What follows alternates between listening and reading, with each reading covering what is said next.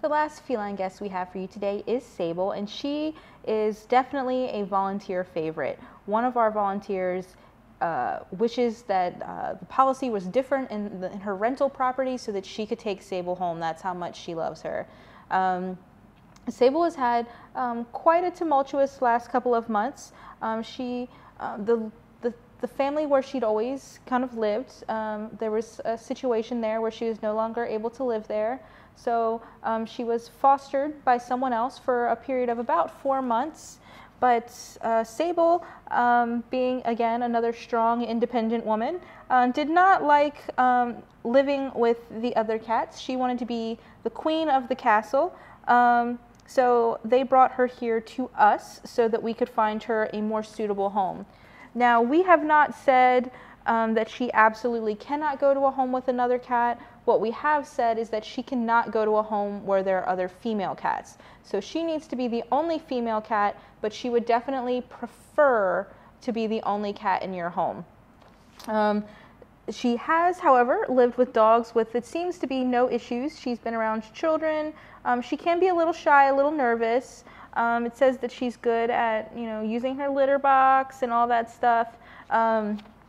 So what we've noticed and learned about Sable is that now that she's in an environment, even though it's a shelter environment, that's much more stable and consistent and structured, she is starting to thrive.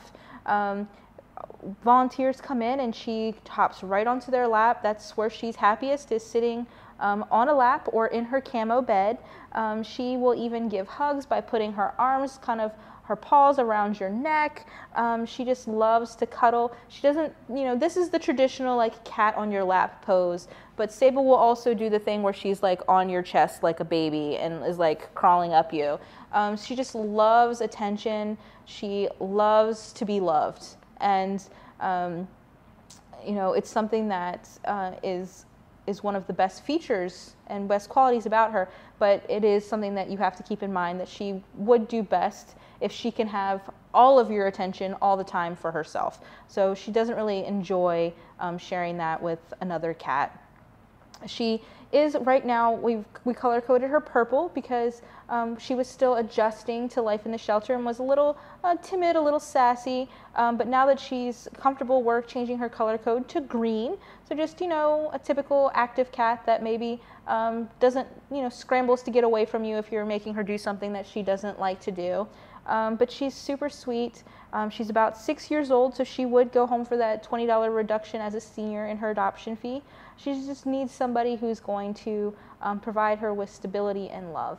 If you think that your family can provide all of that and more for Sable, you can visit her here at Frederick County Animal Control and Pet Adoption Center, 1832 Rosemont Avenue.